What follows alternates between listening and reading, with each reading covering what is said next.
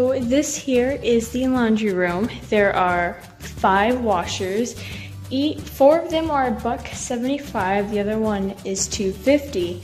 But that one is also slightly bigger. One of these is like this. So that's kind of sad. And then they have 5 dryers. They're all $1.25, all the same size. Pretty good size if you ask me. They all look like that. They have chairs for you to sit at. They have a TV and stuff you can watch. You can get like DVDs from the clubhouse and put it in the DVD player up there. Have a folding table, one of those carts that you push around. Bulletin board, of course, and then they actually have an ironing table, but they also provide an iron. It's very rare that you see an iron at work. Yeah, I got an outdoor area over here by the restrooms, and I don't know what rec hall. I don't know.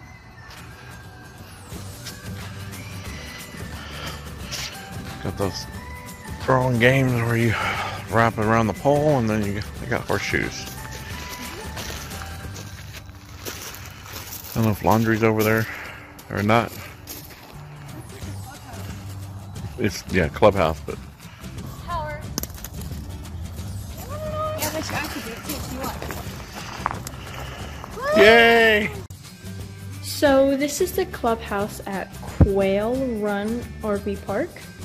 They come with tons of books, movies, and games. They have 2 bookshelves. This is just one of them. Here's the other one. They have a bulletin board, actually 2 of them for all you guys who like notifications, LOL. They have a women's and a men's restroom, and they actually do have a kitchen with a refrigerator. They do provide sodas, but they ask that you leave a 75-cent donation. Looks like the donation jar is right there. They got stuff ready for Thanksgiving. Got a sink, 2 burner, 4 burner gas stove, and a microwave. And this place is huge. It has a huge TV. All these tables and chairs in here. So many of them. Very nice little area to hang out. Nice clean restrooms. Oh, that's kind of cool.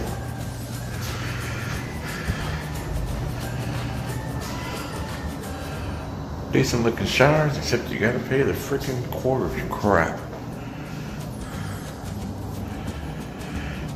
We got some of these big cactuses here at this RV park.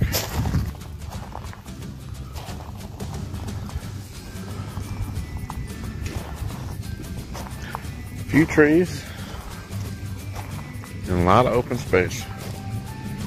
I'm sure that's not the case all year, but this is into November.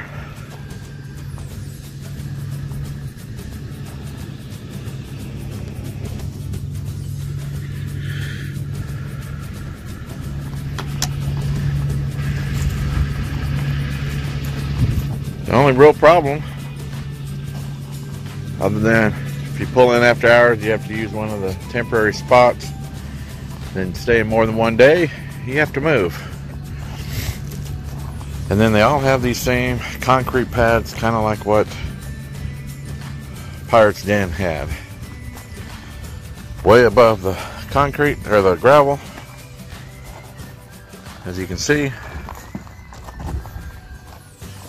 Which makes it where you can't use them if you've got the more stable steps on your rig. They won't go down far enough to allow the door to close.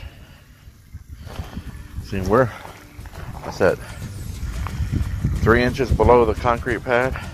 It's on the lowest setting. We can barely get the door shut. In fact, we had to dig down a little bit. So we're preparing for the next few days when we won't have water. Filling up the fresh tank.